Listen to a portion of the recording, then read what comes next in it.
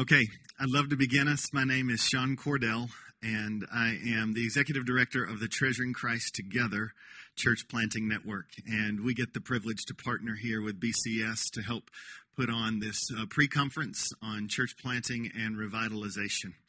And so one of the things that I just am so thankful to God for is that we get to be here as learners. I want you to know that God sees you and He loves you.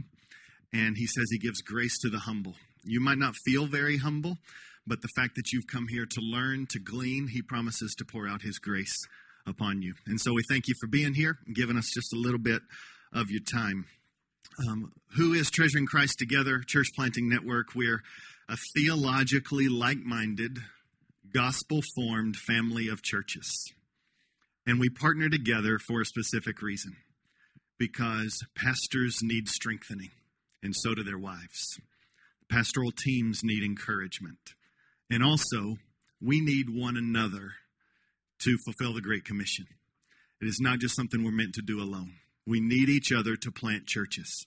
And so we're just a collective of churches that have a common view of God and a common desire for an aroma of the gospel to come forth from our churches, that we would then link arms together to plant more Christ-treasuring churches.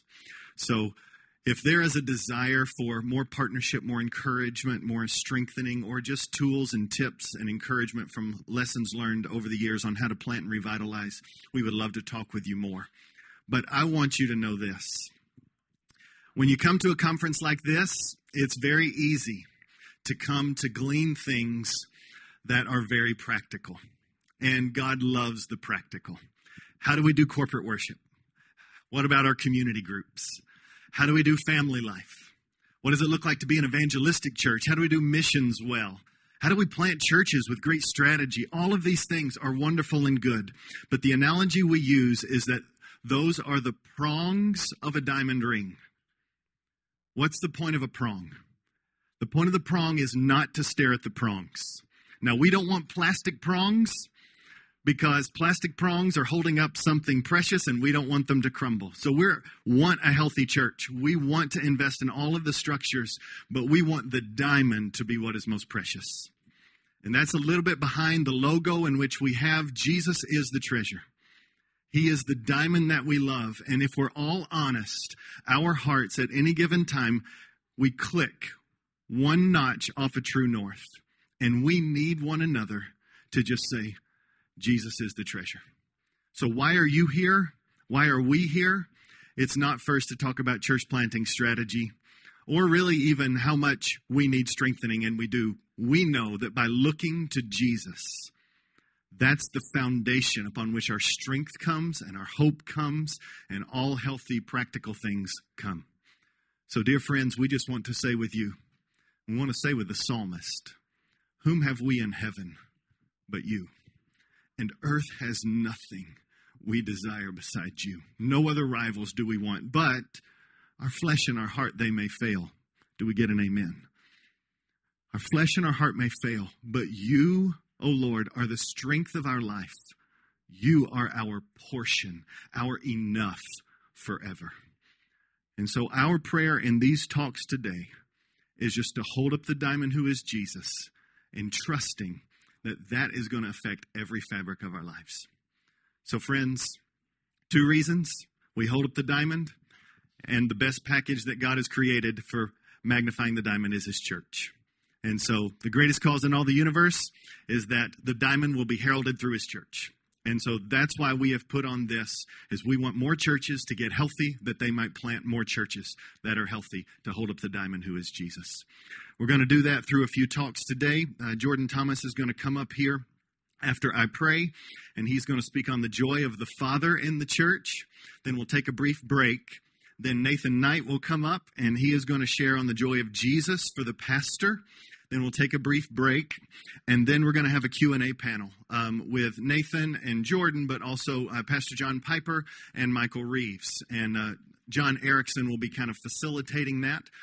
I'm the executive director of the Church Planting Network, but John is the director of Care and Advance for the Church Planting Network. And so you'll see him here in a little bit. And these other two brothers are on the lead team of the Church Planting Network while they also pastor churches. So I want to pray. And after that, Jordan, you'll come up. Now, as we bow our heads, let's just acknowledge what is a reality. Let's pray. Father, you are here. And every moment of this session, you're going to be with us. And in every session we will hear, you will be with us. When we go back and lay our heads on our pillow, you will be with us. And we just want our hearts to say, you are enough. And so, Father, I plead for the grace in this moment that this would not just be simply something for our heads, but that our minds would be the gateway for you to capture our hearts. That affections for Jesus would increase because we have just continued to stare at the multifacets of your Son. And so, Father, please protect us from making this about our neighbor and making this about our church before we acknowledge that what you want most is our hearts. We are the greatest project in our lives. You love us, and so help us. Help us to be convinced that we need you and we need one another. So right now, settle us, I pray. May your Holy Spirit capture us in this moment. May this be an act of worship. And may amen not be a conclusion of an acknowledgement of your presence, but may all of our listening be us continuing in your presence as you feed us your word through these brothers. Bless them, I pray, and bless this time, we ask, that we might see Christ and treasure him above all. In Jesus' name, amen. I would have jumped down two up this little stage, but funny story is I broke my nose last Saturday. Doesn't look too bad. Doctor told me I got it straight. Hit it on my senior in high school son's forehead, trying to guard him in basketball. Note to self, all you weekend warriors, you can no longer guard your senior in high school son. And then the next day, I chipped a bone in my knee doing, guess what? Basketball with my 18-year-old son. But I'm glad to be here. I didn't know if I was going to be able to make it. A couple doctor's appointments had me kind of iffy on whether I'd be here, but it really is a joy to be here. Thank you for doing the obligatory session with Nathan and I so you can get the Q&A with Reeves and Piper. We know. This is like your penance to get the prize, right? So it's all works-based. It's meritorious grace, right? So John Erickson came up with the titles of these two talks that I and Nathan will have the joy of bringing, and then a break, and then we'll get that much anticipated Q&A. But the title of the first session that John Erickson gave me is The Joy of the Father in the Church. And I get to glory for just a few moments with you all in a reality that I trust you've heard many times. That is, God is happy. But he's also happy with his people. He loves the bride of his son. The joy of the Father in the church. So I feel like in a lot of ways I just won the lottery with John giving me that assignment. And I don't have any doubt whatsoever that most, maybe all of you could spontaneously trade places with me extemporaneously and give a lot of good substance to that theme. So with the Apostle Peter, I want to stir you up by way of reminder. And I pray in a way Sean illustrated, if you're one click off true north, that our hearts and minds will be set again on the glory of Christ and the joy of being loved by him. So that's my assignment. That's my aim. And I do think that I know a little bit about your reality. And that is, like me, maybe some of you are tempted with this pervasive awareness that we think God is moderately displeased with us all the time because we can't get our spiritual act together. And let's just face it, here we are. We're like this. We're like the select few that pay a little bit of money to go to a conference to learn more how to be a little less displeasing to God all the time. And if he's displeased with us all the time, what must he think about all those pathetic people in our churches who don't listen to all the awesome sermons we've been preaching to them for all these years, right? Is he in fact low grade simmer on displeasure with the people that listened to you all preach yesterday morning? Does he think poorly of them because they can't get their spiritual act together? And what about you? What about me? I mainly want to try to show that our joy being the people of God and serving the people of God is really a derivative.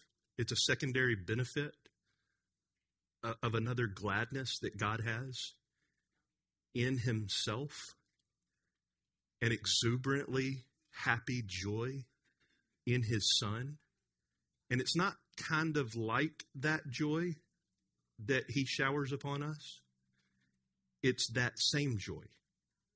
And if you'll join me, I want to invite you into Hebrews chapter 1 to see one of the many places we could accentuate this reality, that God is really happy with his Son, and secondarily, as a direct result, he is very, very happy with that same joy in the bride of his Son, the church.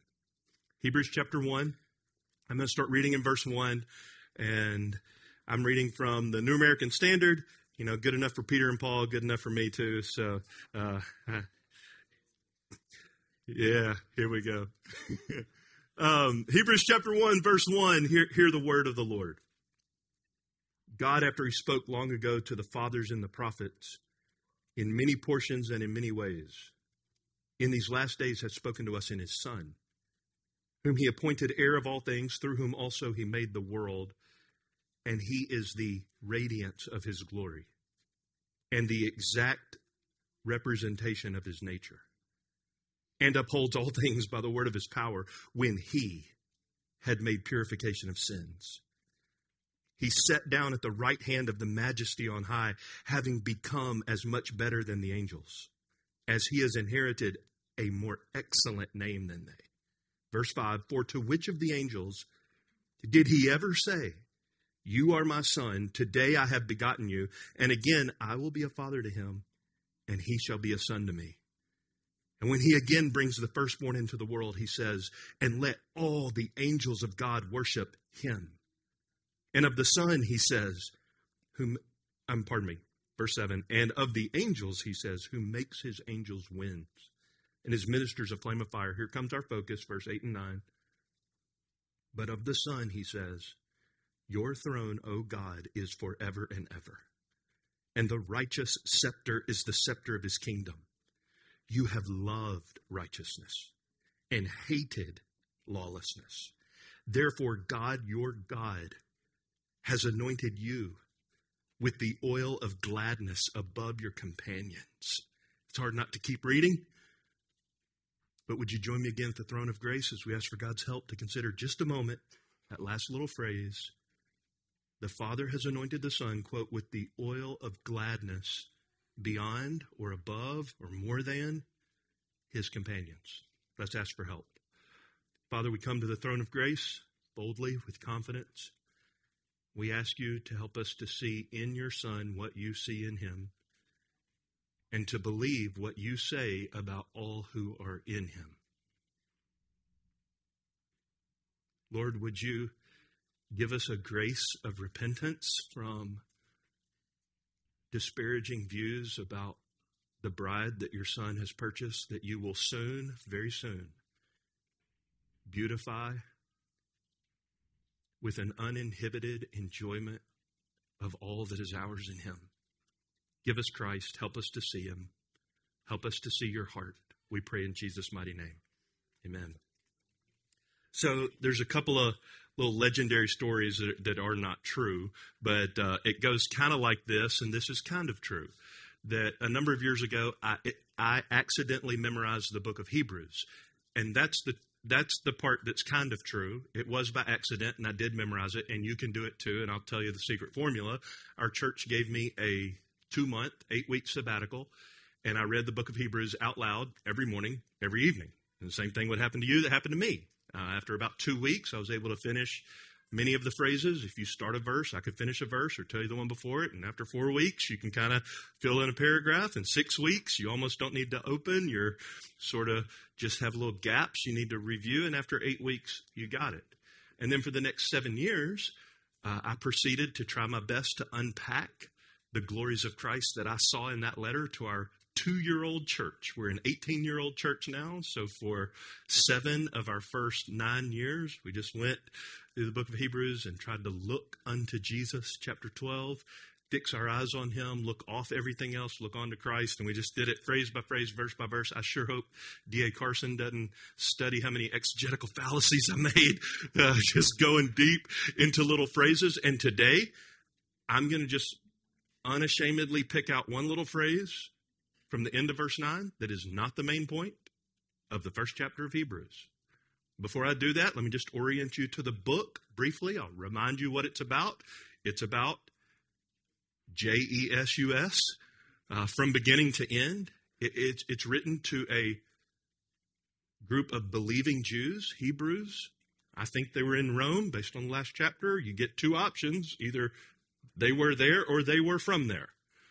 And I think, as Kent Hughes said, it's one beleaguered little church. It's a local church, just like the one you pastor.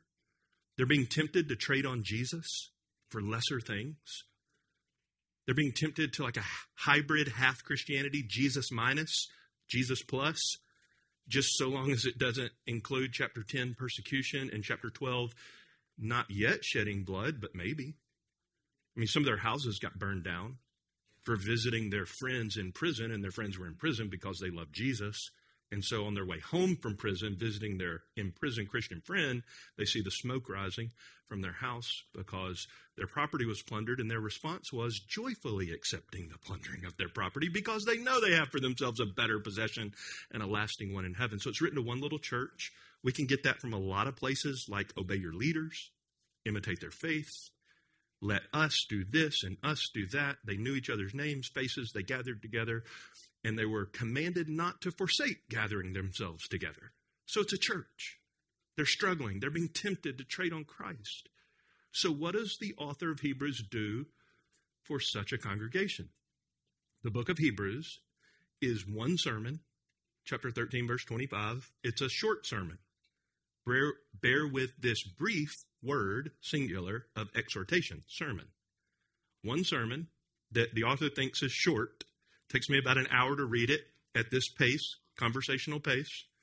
I read it out loud twice a day for 8 weeks. I told you it takes me about an hour and 5 minutes to do it at this pace. And the author said that's a brief sermon, and it shows 7 ways that Jesus is better than anything and everything. Chapter 1 is the angels. Moses, the law, the priesthood. He is the better priest. He's the better sacrifice, so on. So what does the author do? He preaches one sermon, exalting Jesus, densely saturated with the Old Testament, with an unapologetic Christocentric hermeneutic. Let's just admit it. This brother's pulling passages out of the Old Testament and saying, this is about Jesus in a way that we would fail our hermeneutic class for in seminary, right? But he's teaching us what a Christocentric hermeneutic is. And one of those places is Hebrews chapter 1, verses 8 and 9, where he's pulling from Psalm 45, and he's saying, this is about him. As he shows the glory and the beauty of Christ, the all-surpassing supremacy of Jesus, that he radiates the glory of God because he exactly represents the nature of God. We should therefore fix our eyes on him. As he shows the all-surpassing beauty of Jesus, the people of Christ are magnetized to him. That golden chain he's the anchor of our souls in heaven. And he magnetizes us to faithfulness and obedience. So what this church in the first century needed, when they were tempted to trade on Christ, is a magnificent view of all that is true of Jesus. What might our people need so that they won't trade on Christ? This is the answer. So, it's a little overview. And chapter 1, in my estimation, and I've recounted it multiple times, has I think, 34 unique descriptions of Jesus, just in the first chapter. In verses 1 to 4, there are 10. And in verses 5 to 14, there are 24, depending on how you count them. You can just see them in your English translation. You just go through one at a time. There's only 14 verses, and 3 of the verses don't have any description. So you could say in 11 verses, there's 24 descriptions, 34 descriptions of Christ. And I think in the first 4 verses, it's the human author describing him.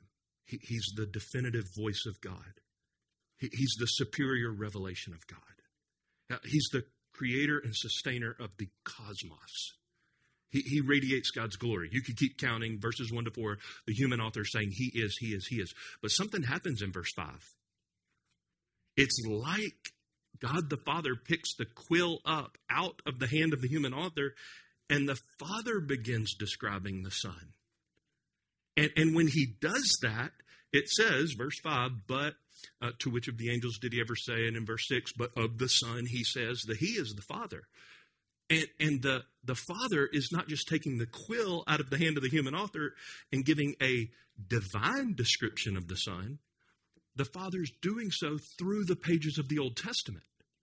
So he's grabbing the Old Testament and he's saying, look at him. And so, logos aside, but like a diamond, it's like the Father is showing you facets of the glory of Jesus, and then he turns the diamond one notch and lets you see another facet and another and another. And then that's why it took me 7 years to get through Hebrews, because how do you skip the fact that he's going to fold up creation like a napkin or a t-shirt in chapter 1? Like, that gets at least one sermon, right? So our people got bludgeoned with my inability to just skip past little things that are in the passage like that. I don't want to bludgeon you, but I do want to try to show 2 things to honor John's request for my title: the Father's delight in the church, the Father's joy in the church. And I mainly want to say that's derivative. That's like a secondary benefit. That is true. It's absolutely true. It's as true that God is happy in the church as it is that he's happy in anything or anyone. That's a fact. And I want to try to show that a little bit or encourage us with that. But I want to say mainly that's a secondary benefit of his delight in his Son. And if you're in his Son, then he has that same exact delight in you. So let's just try to see it. This is 2 things. 1, the unparalleled delight of God the Son, and 2, the delight of the Father in the bride of the Son. So first, the delight of the Son. Look at this in verses 8 and 9. But of the Son, he says, your throne, O God, is forever and ever. And the righteous scepter is the scepter of his kingdom. You have loved righteousness and hated lawlessness. Therefore God, your God, has anointed you with the oil of gladness above your companions. Well, hopefully you can see where I'm getting joy, gladness, happiness. That's the end of verse 9. It's telling us that Jesus really is happy. I mean, I don't know if you conceive of the Jesus of the Gospels as some kind of melancholy drab who never smiled. But I want to encourage you to remeditate again, trying to envision the scenarios. I trust you do this already. Try to put yourself in the scene, and there's some subjectivity to that, and we probably get it wrong many times. Try to hear inflection in his voice and emphasis in what he's saying. But there's a non-subjective, very objective. You can go just see black ink on white paper in the Gospel of John, where Jesus teaches and his disciples ask a question, and it's not interrogation, it's honest inquiry. So he says things in chapter 13 about he's leaving, and one of the disciples in 13:36 says, where are you going? And in 14:5 he says, I'm going somewhere, but you can't come now. And so another disciple says, he said, but you'll know the way. And The disciple says in John 14:5, how are we going to know the way? And in 14:32, another disciple says, well, why are you going to disclose yourself to us only and not to the whole world? So he teaches, they ask a question, he teaches, they ask a question, until the pattern breaks. And the pattern breaks. John 15:11, I've said these things to you so that my joy may be in you and your joy may be full. And they don't say, your joy? Like, happy like you're happy? Delighted like you're delighted? Apparently, they saw a Redeemer who lived, yes, man of sorrows, yes, acquainted with grief, absolutely suffering. But they saw a Savior who had such a restedness in his Father that he took great delight, sorrowful, but always rejoicing, delighted in him. And he wants us to share in that joy. So, I want to just say from verse 9, the delight of the Son. Is this the Jesus you know? Is this how you and the people of Christ that you serve, is this how we conceive of our Savior? Anointed with the oil of gladness more than anybody. Saturated, dominated with joy, perfuming from his person, this oil of gladness, this aroma of great delight in the Father. Well, first, I don't want to miss the forest for the trees. So let's just say again, this is a quotation from the Old Testament. That's going to be our second point. But it's surrounded by a bunch of other Old Testament citations. You get in verse 5, 2 Samuel 7, and Psalm 2. And in verse 7, you get Psalm 104. And here you get Psalm 45. And then in verses 10 to 12, you get Psalm 102. And verse 13, you get Psalm 110. Your Bible may just format it that way so you can see quickly that these are, in fact, citations from the Old Testament. And you can also see, as I said a minute ago, I think it's verse 8, but of the Son, he says. So these are not just Old Testament citations, they are Christocentric hermeneutics from God the Father in their Old Testament citation. They are about the Messiah. And I'd love to delve into these 8 descriptions of Jesus that we only have time for one, so the 7 we won't hit. In verse 8, that he's enthroned as a king, or that one will touch briefly, God is his God. And at the same time, he himself is God. Or you might see in verse 8 that he's eternal and rules righteously. His scepter is righteousness. In verse 9, his heart bursts with love for everything that pleases the Father. He doesn't just do righteousness, he loves righteousness. And parallel to that passion for all that pleases God is this vehement hatred for anything and everything that displeases God. He hates wickedness. He hates lawlessness.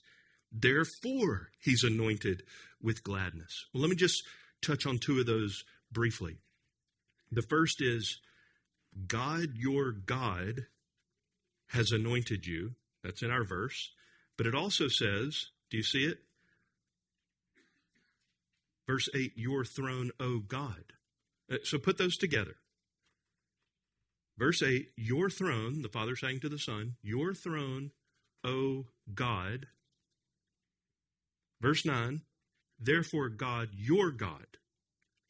So you can see clearly, I hope you're tracking with me, and you could say it better than me, that in verse 8, the Father is saying of the Son, he is God. Your throne, O God. And in verse 9, the Father is saying to the Son that the Son's God is God. God the Father. You with me? Okay, so the first thing I want to point out, and this is the reason he's the happiest person in the universe. Jesus is not an idolater. God has no other gods before God. God's the only person who's never broken the greatest commandment. The greatest sin has to be a breaking of the greatest commandment. Greatest commandment is to love the Lord your God with all your heart, soul, mind, and strength. And therefore the greatest sin must be not doing that. Jesus always loved the Father with his whole being, with all of his soul, all of his strength, all of his might. Jesus is not an idolater, to put it bluntly. You can put verse 8, 9 together succinctly, and you could say it better than this, but you can say it this way. God's God is God, So one commentary trying to pull out this reality from verses 8 and 9 says the reason that the author cites Psalm 45, verse 7 and 8 in this text is not to introduce a further comparison between the Son and the angels. That's the main point of chapter 1, 5 to 14. But, quote, primarily to demonstrate that addressing the exalted Son as God does not compromise the primacy of the Father, nor does it subordinate the Son. It is appropriate for the Son to address the Father as my God, as it is for the Father to address the Son as God. God's God is God. So can we make any application whatsoever about this in Minneapolis in January? Yes. The good news of the gospel is not God will agree to worship you and me if we'll agree to worship him. He will not make us the center of all of his purposes if we'll agree to make him the center of all of ours. There's no deal that we make with God in salvation where he joins us in our sinful, myopic self-centeredness. What's the good news of the gospel? Do you really want to be happy? Do you want real joy, something substantial? The good news of the gospel is that God will set you free from all your self-deification. God will, in Christ, invite you to delight with him in what has delighted him from forever. You get to join God in the happiest place in the universe, namely the much-making of God. He set you free from your myopic self-centeredness. God's God is God. Not you, not me, not our purpose, our plan. Him. And that's the joy that Jesus has only ever known. God's God is God. That's the great point of what you see throughout Hebrews. I'd love to tap on it more, but I'll leave it with you there for now. But because God's God is God, and because Jesus, the God-man, loves righteousness, what a word, and hates lawlessness, wickedness. 1 John 3 says sin is lawlessness. He hates sin with the same passion with which he loves all that pleases God, righteousness. Because that's true, you get a therefore. So under our first point, Jesus is very happy.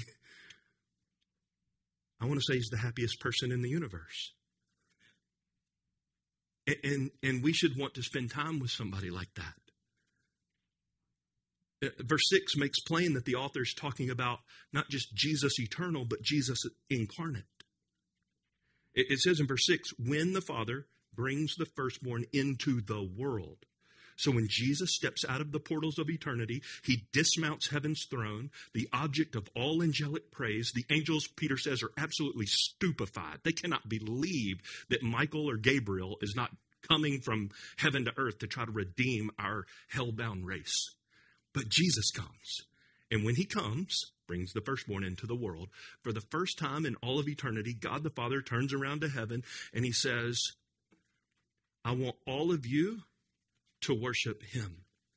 The locus of the focus of worship moved from heaven to earth when Jesus came into the world. All you angels of God worship him. And then says, because he worshiped and loved and served God and loved righteousness, hated lawlessness. Therefore, what's the consequence? More than all his companions, the Father anointed him with joy. Can you picture this scene? I don't know if you have ever seen an anointing. I don't know what images you conjure up in your mind when I say Jesus was anointed. But this is a powerful biblical picture. And just turn on your Old Testament Rolodex for a second. Start thinking about some of these passages in Scripture where anointings happened. Now we don't operate like this today, and it's hard for us to conceive all this. The closest example that ever happened to me was 7th grade Marion Junior High, and for some reason or another, I thought trying cologne was going to be a good idea, and I haven't seen my dad since I was 10. I wasn't raised in a house with a dad. I didn't know what cologne was, how to use it. All I'd seen was these aftershave commercials where the dude's splashing his face and, it's going everywhere. So Curve was all the rage. You dudes know what Curve is, that old cologne? Okay, so I got a bottle of Curve and I poured it into the palm of my hand, I doused my face, and it didn't matter how many showers I took. I wasn't going to smell like I should be at school for a long time. And I go to school, and everybody's asking me what I have. It's just that little bit. No, that's not the picture of this anointing. Can you picture verse 9?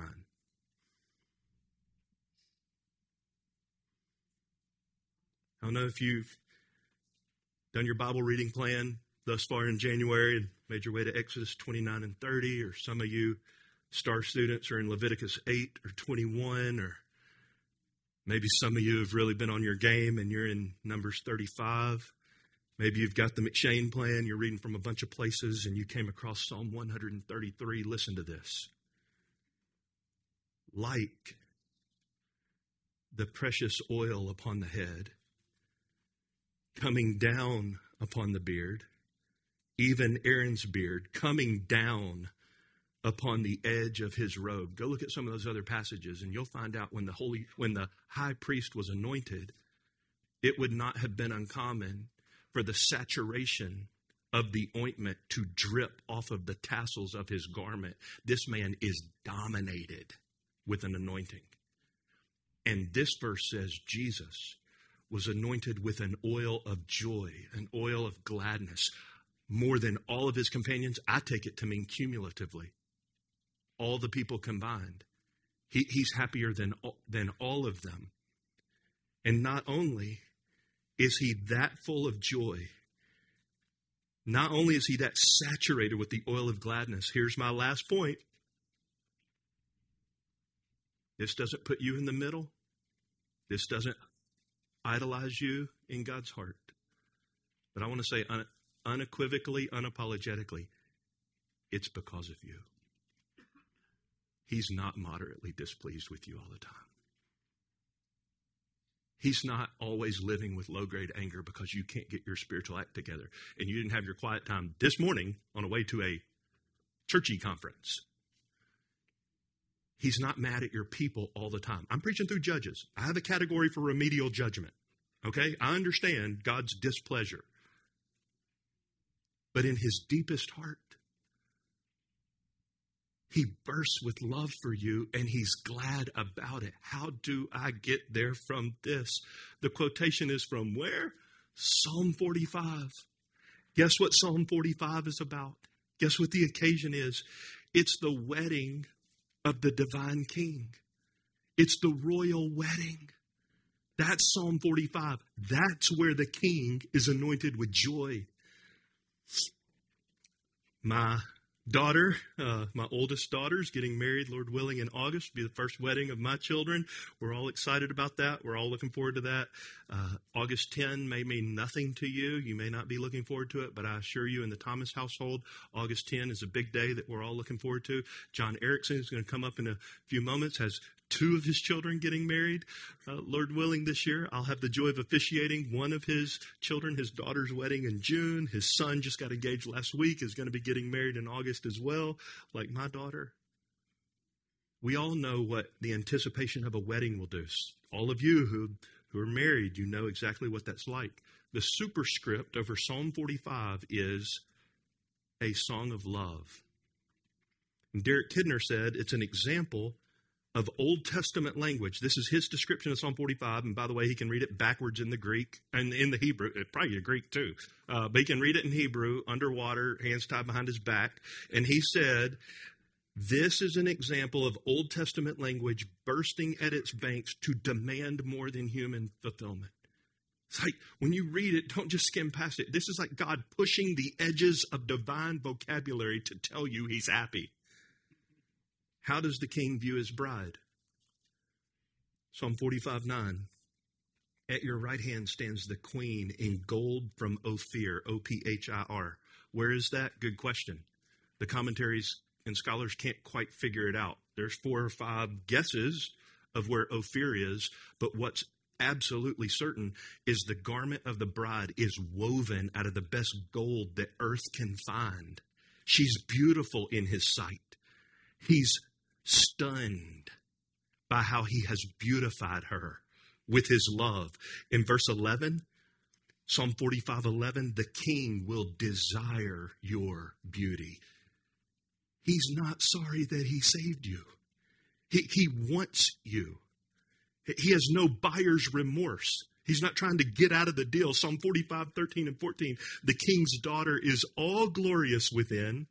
Her clothing is interwoven with gold. She will be led to the king in embroidered work.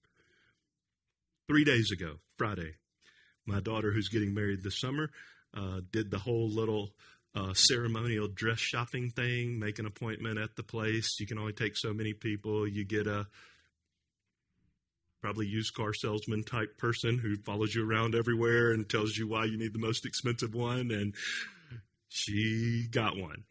All right. She said yes to the dress.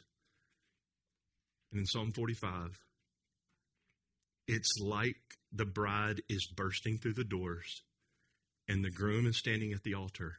And yes, he's the object of the ceremony. Let's not flip this on its head. He's the king. It's the royal king's wedding. But he's beaming with delight in his bride. That's Psalm 45. And the therefore, God, your God has anointed you with the oil of joy above your companions. It's tethered, as I alluded to earlier, to the obedience of the king. When the firstborn came into the world, it was then that he denounced Satan. Bow down to me and serve me. What did Jesus say to him? How God-centered is this? You shall worship the Lord your God and serve him only. Do you hear what Jesus is saying about Jesus? Who does Jesus worship? During the days of his earth, when temptation is assaulting his soul at every part. When the firstborn comes into the world, he's loving righteousness, hating lawlessness, worshiping God alone, unflinching all of life, waking and sleeping, times of pain and pleasure. He's honoring God, and that obedience was anointed with joy. And you're united to him. And you're loved in the beloved. And God has transferred you into the kingdom of the Son of his love, his beloved Son. I said verses 1 to 4 have 10 descriptions of Jesus, and the rest of it has 20-something descriptions of Jesus. And I want you to think about a pronoun, he, H-E, in verses 1 to 4, that's threaded throughout verses 5 to 14. He. And in verses 1 and 2, you see him flinging the galaxies out into existence through whom God made the world. And then you see him radiating the glory of God, the 2 Corinthians 4, glory of God in the face of Christ. And then you look deeper into his nature and you find that he exactly represents God. He possesses the nature of God. And you find him sustaining everything, even you, right here, right now. And you keep reading and you find out he made purification for sins. This one. It's meant to cause you, like the Queen of Sheba, for your jaw to drop and your heart to skip a beat when she approached Solomon. It's meant for you to say, oh, behold, the half was not told to me. You exceed in brilliance and wisdom and splendor and majesty all that I'd ever heard about you. And you see that one living the life you and I were supposed to have lived, and then dying the death you and I were supposed to have died. And you see that he made, verse 3, purification for our sins. That he gave his own righteous, loving, sin-hating, God-worshiping life for us. The adequate sacrifice so that we could be beautified with the beauty of Christ, so that we could experience the same love and joy that the Father gives to the Son. And I just wanted to say to you, sweet brothers and sisters today, God is not moderately displeased with you or your church all the time. In fact, as astonishing as it is, there's not one thing you can do to make him like you more. And doubly astonishing, there's nothing you can do to make him like you less. Yes, he can be roused to pleasure. Keep reading Hebrews. But fundamentally, at its basis, your ultimate standing is something he already sees, that golden chain of Romans 8. He sees you as good as glorified when you're justified. And if you and I could see the people in our pews as they will be 10 trillion eternities from now, we would be tempted to worship them today because they'll be glorified. They'll be beautified with the beauty of Jesus. And if out of the overflow of that reality we can serve them now, we'll have more of the heart of the King in us for them. Derek Kidner, one more time. The escorting of the bride led to the King in her finest attire while he awaits her in full state. This is no superfluous formality. It's the acted equivalent of Paul's phrase that Jesus died to present us as a pure bride to one husband, 2 Corinthians 11. And this brings out the emphasis of the first wedding, Genesis, in which God brought the woman to the man, and of the last, in which the church comes prepared as a bride, adorned for her husband. To do away with the elements of this marriage is to trivialize it, playing down the honor due between bridegroom and bride, the place they both occupy in this wider circle of divine love. So I could give a bunch of applications, but I trust the Holy Spirit will weave into your heart more than I could say. Let me just give them in summary. May we die to the notion under the light of the gospel that God's moderately displeased with our flock all the time. May we pray to be able to see them as they one day will be, glorified, and serve to that end, to help them drink deeply, to sap out of Jesus and to inject into their souls what it means to be satisfied in Christ. May we help them believe that God has no buyer's remorse, that Hebrews 2 is actually happening. He's bringing many sons to glory. Well, how are we going to help them delight in him? Well, the next application is obvious.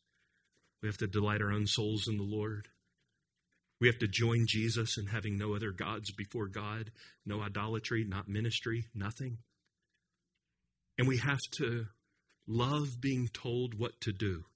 Now, I ask my kids all the time, do you like to be told what to do? And you know the answer. They don't like to be told what to do. But the Christian question is, do you love to be told what to do? Jesus loves righteousness. He's the true prayer of the psalm. Oh, how I delight in your law. He hates wickedness, delighting in the Lord, loving his good word. As Nathan's going to tell us in a few moments, that'll overflow in feeding his sheep, tending his lambs. One day soon, I hope I can be close enough to see you when it's your turn. One day soon, Lord of the universe is going to say, it's time for you to give an account for sister so-and-so and brother so-and-so.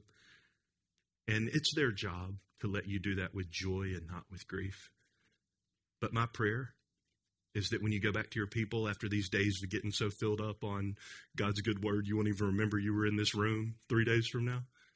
My prayer is the effect that when you go back, more of the aroma of Christ, more of the disposition of the heart of the King toward those precious people, that he loves them and that you're his ambassador to try to convey to them and to show to them, even in your disposition towards them, that they're loved by the King.